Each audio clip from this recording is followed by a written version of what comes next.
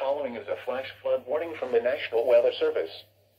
The National Weather Service in Chicago has extended the flash flood warning for Grundy County in northeastern Illinois, Kankakee County in northeastern Illinois, Kendall County in northeastern Illinois, Will County in northeastern Illinois, until 12:15 a.m. Extends? At 7:57 p.m., Doppler radar and automated rain gauges continued to indicate slow-moving, heavy thunderstorms which have produced up to 3 inches of rain across a narrow corridor from near Wilmington to near Manteno to near other Grand Park. locations.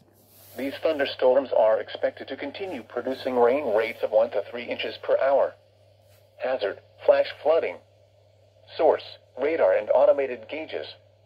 Impact: rapid onset flooding of creeks, streams, drainage ditches, streets, underpasses, low-lying areas, and other poor drainage areas.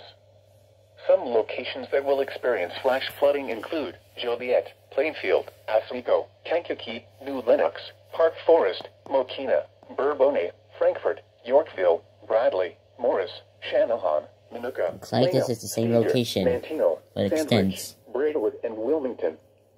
Be especially cautious at night when it is harder to recognize the dangers of flooding.